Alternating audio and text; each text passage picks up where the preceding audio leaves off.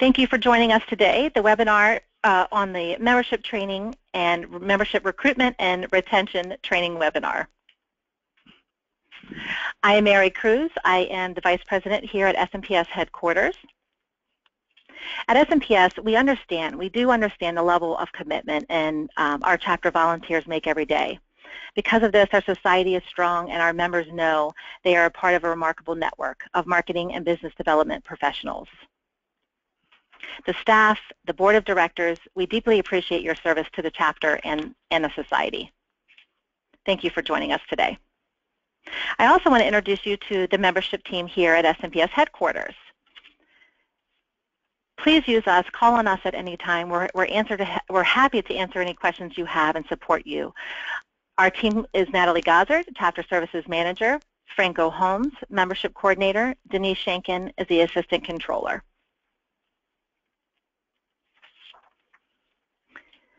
Why grow membership? Great question. We need to think about advancing the profession. There's many, many reasons to think about growing membership, but we have to first think about why we're here. We're here to advance the profession. SMPS exists to advance the profession of professional services marketing, to be an advocate for you in your profession and in your career. We know the importance of the profession and for you to be valued and validated. So to build awareness of our profession. And doing that, growth is essential. It's essential to the society and to the chapter. When we grow our members, we grow the number of members that we have, we grow the collective knowledge and we grow the wisdom. The wisdom is gained. We have more members. We have a larger pool of volunteers. We have a larger pool of knowledge to draw from and opportunities to connect. And in doing this and growing your chapter sustainable and the society. So that said, we know your role as membership chair or membership committee member is critical. A smart chapter understands, you understand the critical role of membership and recruitment and retention. You understand how critical it is and the role it plays in the overall success. Remember that your chapter was developed because there was a need to provide professional services marketers quality local education programs and a forum to network and learn. To serve these needs well, it is imperative to build, keep, and strengthen your membership base. So what is your role? Natalie Gozzard will share the details now to help you understand specific responsibilities of your role. Hi everyone, I'm happy to be here today. So just what is your role as membership chair and or committee member for your chapter? First, very, very important, to ensure your chapter has developed a job description for your membership team and for potential volunteers. Please do not assume that your committee members and volunteers know and or have an understanding of the work to be done on your committee. So provide the details and clear expectations within a job description. So here up on the screen you'll see we've provided you with a great sample of a job description. Other job description samples that have been provided to us by chapters are saved within the library of the All Chapter Leaders community of MySMPS. A great job description for your membership team for your chapter would include the following, for example: attendance at all monthly board meetings, drafting budget and conceptual plans of membership initiatives for the year, coordinating contact with members and prospects, organizing new member orientation and onboarding touches, tracking membership activity, that includes new, renewing, expiring members, members who are about to drop, etc. Conducting member and non-member surveys, coordinating member recruitment efforts, outreach, coordinating member retention efforts and outreach, organizing annual membership drives, just some great examples. So again, we provided an example for you to use here. And please feel free to make it your own based on the needs of your chapter. And by all means, then share it with your current team and our potential committee member volunteers so they are very clear and they have a great understanding of all expectations. Next, your role is to develop or recruit committee volunteers. How to do this? Well, here are 5 solid ideas. First, you want to develop a volunteer survey to gauge interest and availability of potential committee members. Now, SMPS headquarters has an account with SurveyMonkey that you can use to create surveys. And many surveys already exist within our account that you can copy and repurpose for your needs. 2, we really encourage you to use the direct ask approach. Specifically ask potential volunteers to serve on your committee, especially once you've gotten to know a little bit about them and you feel as if they'd be a good job. They'd do a good job. They'd be a good fit. Many chapters find this really effective rather than making a general announcement asking for volunteers at the beginning of meetings. So remember that, and also remember that no doesn't mean never. Okay? If a volunteer says, no, not interested, perhaps keep notes on this volunteer.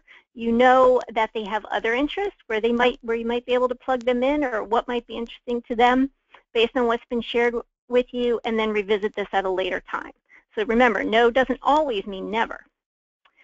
Number 3, set clear tasks and expectations, and do this by providing a really great job description like we just discussed. Number 4, invite potential volunteers to a board meeting. Have you ever thought about doing this? Have them sit in on a meeting to glean just what really goes on during a meeting, how fun it is, or really what's accomplished and how everything is done within your board meeting. And lastly, it's very important to know the tools that are available to you and your team. And we're going to do a deeper dive on the resources and tools that are available to you from headquarters within this presentation in just a bit. Your last role as a membership team member, your last role as a membership team for your chapter is to really know your numbers. Know your numbers. What does that mean? Well, it means exactly that. Know the numbers associated with your chapter. The growth rate, the retention rate, the current roster number, the demographics, etc. Know your numbers. It's really difficult to know where to focus your efforts if you don't know or understand how many members have joined, dropped, or renewed in a given time period. The All Chapter Leaders community of MySMPS is really chock full of resources for you. It contains current and historical chapter statistics and demographics for your review. Please do check that out. The extranet is available to you. It's a site where you can pull chapter reports 24/7 live in real time. It contains real data, live data on your chapter roster, new and transferred members, expiring members, prospects, former members, etc. Now, all presidents, president-elects, and membership chairs are assigned access to the extranet, and access can then be provided to 2 additional team members. So please contact us for more information on the extranet or to have us provide an additional access to one of your team members.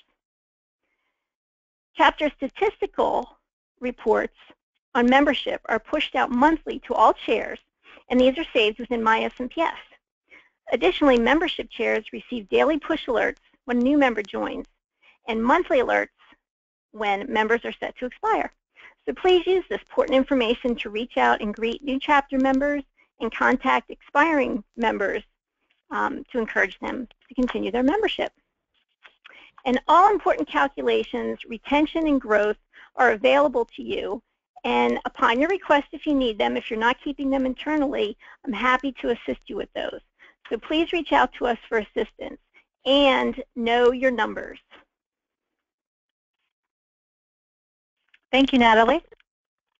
We're going to move on now to remember recruitment. So remember, recruitment strategy, it's important before you dive in and you start thinking about prospecting and who are your prospect members and bringing in those new members. We should sit down with your team, sit down with your board of directors, and think carefully about the members you want to recruit and about your core base. Who are your core members, and what are the gaps that maybe the segments you need to fill to make a more diverse membership? What is that gap that maybe you have lots of entry-level, mid-level type volunteers, but maybe not that many business developers or senior principals and owners or technical doer sellers? What is that group that you want to bring into your chapter to bring that wisdom, to bring the knowledge? Decide on membership goals, your target number. Have a specific goal in mind. What is it how many do you want to bring in for the given year? What is that percentage of growth you want to reach that's realistic for your chapter? Align that with your chapter strategic plan. Identify sources and sectors where you can find those potential members. What are those sources in your local area, your communities, that you can reach out to? And we'll talk about a little bit more of those in just a moment. Your committee members must know and understand the society and its value. So being able to, in a room when you're at a program or at an event that you may have non-members at, or if you're just having coffee with an interested individual, someone that might be interested in membership, know the value of membership. Be able to talk to those talking points. We will provide you with that. There are value propositions when you're talking to a firm owner, when you're talking to a member in general. We have all of that information in the membership section of the chapter manual. The first several pages gives elevator speeches and value talking points. So make sure to check that out, and we'll talk about that as well, and we'll be sharing that with you following the webinar. A membership system must be in place. Make sure you have whatever system that works for your chapter, if in retaining and keeping good records of these prospects that are coming to your events, the non-members that are showing interest. You also receive prospect information from headquarters through the extranet. All of the different sources that you're going to be collecting potential members from. It could just be from your existing members. They have a name of someone within their firm that could benefit, or a firm that's not a member. Make sure you have a system in place that's clean to collect this data so that you can reach out to them. And we know over years it tends to build up. You tend to have, could have a very large list. Well, go back and refresh that list every year. Take a look at it and make sure it's still realistic and viable. And for those that are, came to an event 5 or 6 years ago, it's probably time to remove them from the list. Decide on the best method and time of year for your recruitment. Are there other industry events going on? Look at the industry calendar and also align yourself with headquarters. What are we working on? Do we have a contest in place? Align your efforts along with ours. And again, our contest will be kicked off this year in March 1st. Develop realistic action plan and a budget. Make sure you work with your board of directors. You have a line item for budget items. Prospects. So let's talk a little bit about prospects. Keep a prospective member list at all times. We spoke briefly about that. And conduct regular outreach campaigns to them. We will help you with this as well. Share your prospect list with headquarters. Franco Holmes will be reaching out, our membership coordinator here at SMPS headquarters. We'll be sending an email within a week or so to all membership chairs requesting your prospect list. He's going to give you a sample template for the information we're looking for. And what we will do with that is we're going to be looking at the information. We'll qualify those individuals. We do a little bit of a deeper dive in finding out who these prospects are. Then we will, before reaching out, we will think about the targeted message that we want to send to these prospects. Along with the chapter, when we put together the letter to go in the welcome packet or the prospect packet of materials, we will think about, is this an entry-level person? And if so, what are those special value-added items, or from the chapter level, from national, that we can provide? What is the value that will appeal to them? And so we are doing more targeted prospecting, not just blanketed prospecting. And we will mail that information out on behalf of the chapter. So work with us on that and share your information. Here's a list of potential prospect sources that you can draw from. Existing members are probably one of the best to draw from. We have a referral campaign that we're going to talk about. It's been ongoing for many years now. If a member brings in a member in a given year, you receive 3 months of an extension on your membership. And if you bring in a second member, you receive an American Express gift card. So we have a fun way to recognize, and you'll also be recognized in our newsletter, Marketer Quick Look, our e-news that goes out. So our existing members know there's probably more individuals in their department that should join, or other firms that aren't aware of SMPS. Talk to your existing members about recruitment. SMPS headquarters is always recruiting and managing prospects within our own database. Those names are shared within the extranet on the prospect report. So when we're at industry events, we will bring those into our database, and then based on chapter and zip code, they will be affiliated with your chapter. Also, event rosters, non-members that are coming to your programs and that continue to come, repeat non-members. Find out why they're not joining. What is the holdback? Have conversations with those individuals. Of course, there's always business journals and other AEC industry association lists. So here are a few ideas on recruiting members. Again, know the value and feature of membership. It's incredibly important when you're having conversations, when you're just in a room with someone and you're maybe a buddy or an ambassador to this individual. You want to be able to know their needs and talk to the features and benefits of membership. And before an event, if you're about to have a program with your chapter or a holiday social, have a moment before the event kicks off to just talk about the value of membership. It doesn't have to be a lengthy discussion. Maybe you just pick one value, like our free lunchtime learning labs that SMPS headquarters offers every month. So, and those are archived in our Marketing Resource Center, which has thousands of resources for you. And then the chapter, of course, has benefits. You can talk to that as well. But highlight them, talk about them, maybe have a new member come up and share their story. They can give member testimonials. You may want to ask your brand new members for information. Ask your current members why they joined. Take those answers and turn them into a clear stated value proposition for your chapter. Membership drives are always a good idea. Again, coming up with a clear plan and a drive and make it fun. We know our members enjoy that. We always have a good time, and we're very excited about our upcoming contest as well. The SMPS referral campaign, again, that's ongoing. There's flyers on the headquarters website, and we send that out to the chapters as well. So make sure you share that information. Have a link to it on your chapter's website so they're familiar with the program. And then make recruiting personal. There are so many, chapters are doing so many wonderful things out there, and there are several chapters I know that have programs in place that apply that personal touch. What is that? Is it taking someone to coffee? You know, you're paired up, maybe your board members are paired up with a couple of non-members that are coming to programs, and every other month you take that small group, 2 or 3 individuals to coffee, and you align yourself with them. You learn what their needs are, and just getting to know them. We know that the #1 reason members join a society, specifically SMPS, is for that network, for the relationships, for the camaraderie, for the friendships, and also, of course, the learning and all of the resources. But getting to know you and that personal touch is very important. Once they've become a member, welcoming a new member, the onboarding process is so important. And here are a few ideas about onboarding and welcoming new members, making them feel special the minute they join. Of course, from headquarters, as soon as someone joins, they get a welcome message from us, and we are always have touch points from here. But from the chapter level, the membership chairs are alerted. We have push alerts. As soon as someone joins, that membership chair should receive an email the next morning by 10 a.m. saying, you just had Mary Cruz just joined your chapter. Here's her information. You should have an email that's just a general welcome email that you can send out immediately. And of course, you can personalize that, a welcome email or even a phone call.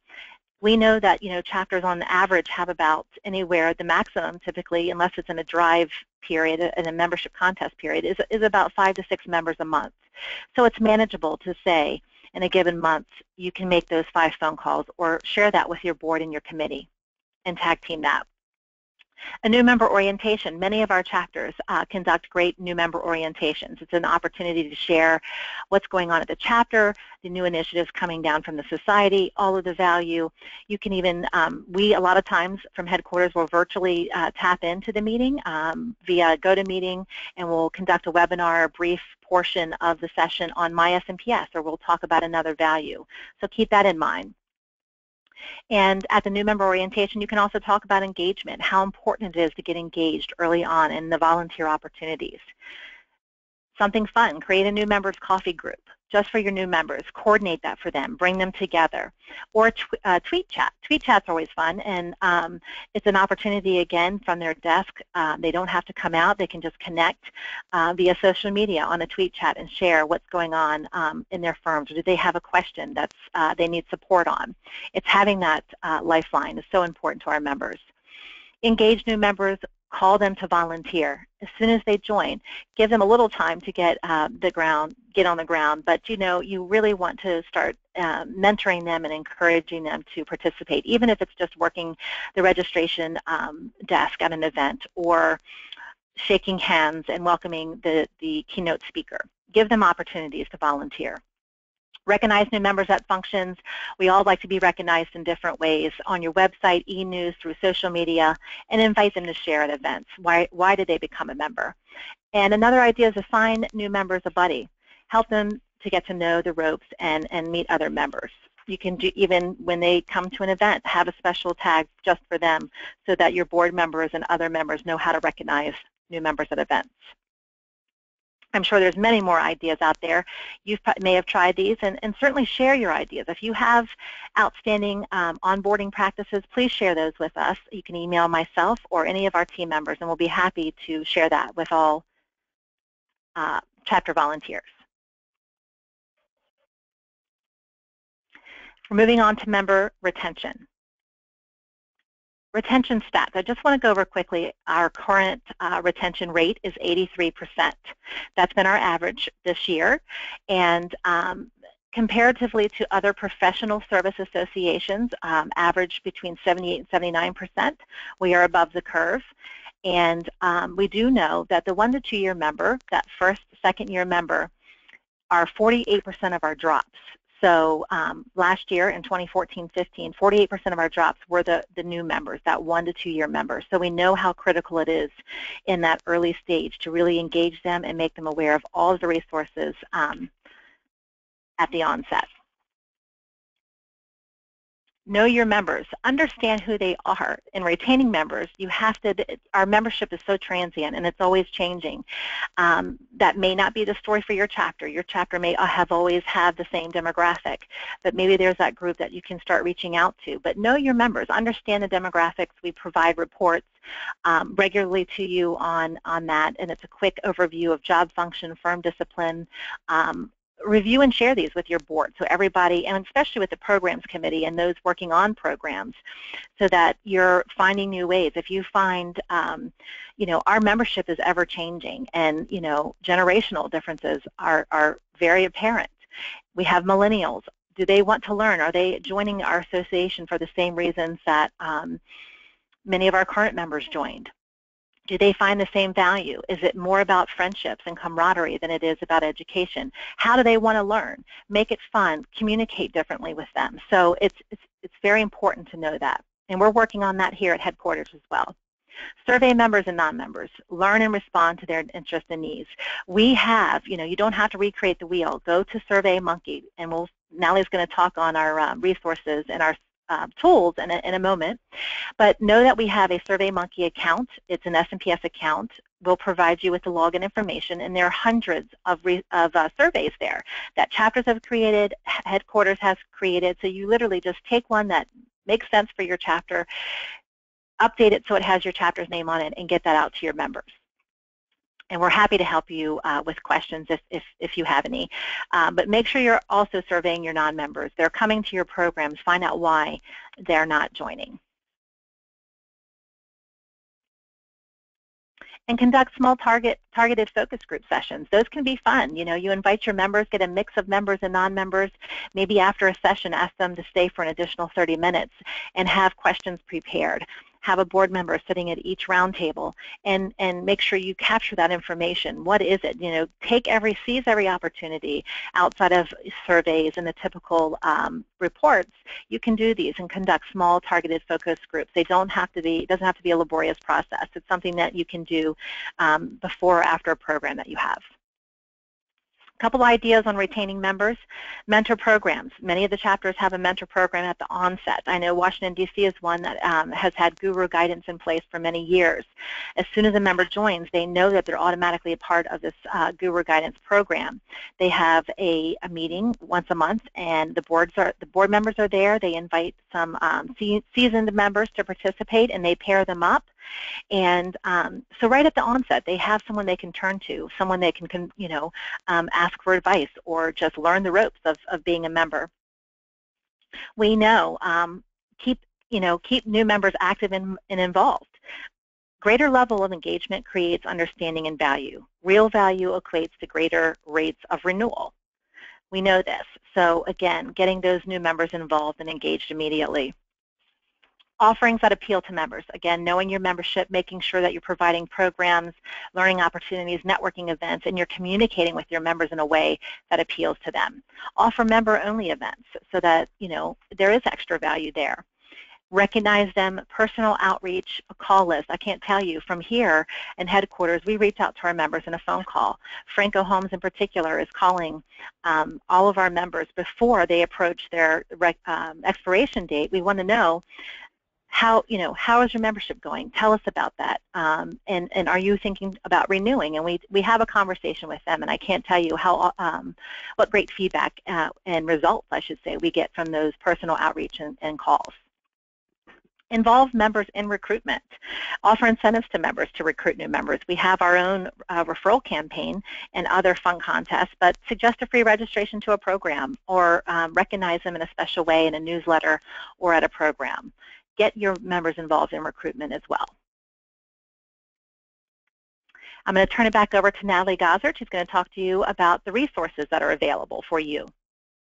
Thanks, Mary. So earlier in the program, I mentioned the importance of understanding and sharing the resources with your membership team. So let's take a look at the list of great resources that are available to you. Now, if I can recommend only one slide from this presentation for you that would really be advantageous to print it, keep it, and share it with your team, this slide would be it. Membership resources and tools. So we've already rolled through several of these, and now I'd like to touch on, I think there's 4 that we haven't shared with you yet today. So first, you have the Membership Chapter Manual, and this is available within the All Chapter Leaders community. The manual is extremely useful. It's a how-to guide, how to conduct your membership program. We're sending a copy along with the recording of this program to you today. And again, this membership manual is a great tool, guidebook, how-to. It really should be the go-to with any questions that you may have with how to conduct your membership program. Details the hows, the whys, the whats, everything for your membership committee. Next, the Striving for Excellence and Chapter President of the Year submittals, SFE and CPY. They are excellent resources for your chapter as they showcase what effective methods that successful chapters have in place. So review these submittals, copy their ideas for your membership. You don't have to recreate the wheel. If you're looking, for example, on how to start a mentorship program, well, many of the submittals showcase how it's done, how they've done it effectively. It's very helpful. And many chapters do use the awards criteria sections, SFE. One of the sections is membership. They use this section for their strategic planning each year, like a checklist. It really helps them to focus on what they're doing well and areas in which they might need some improvement. So I encourage you to check out the submittals every year. These are also stored within the All Chapter Leaders community of my SMPS. Great stuff is being done and being shared by our chapters. So please do use the membership section as a checklist of sorts. Recruitment campaign offer. Are you aware that headquarters, once a year, we will support your chapter's recruitment efforts by doing one of the following things. We'll reimburse a chapter for recruitment mailing costs. We'll design a postcard and we'll print and mail this postcard if needed. We'll print and mail a postcard that you have designed. Or we'll schedule a one-day telemarketing campaign to prospects within your chapter. So have you taken advantage of this assistance yet this year? Please do so. We're more than happy to assist you. And there is a presentation available entitled Power of My SMPS that details the benefits and advantages of membership. And so this is extremely useful to share. You can use it perhaps at a recruiting event or to share with your team, highlighting the advantages and benefits of SMPS. And please contact us. That is available. We can send that out to you. It's also available within the All Chapter Leaders community of my SMPS. So a lot of great resources, tools. We have ideas that we can share with you. Chapters are sharing great ideas with us, and we are happy to share them with you. So we're here to support you in your membership efforts. We are your headquarters membership team, and we're always happy to advise and assist, so please do reach out to us. And thank you for all you're all doing to advance your chapter and the society.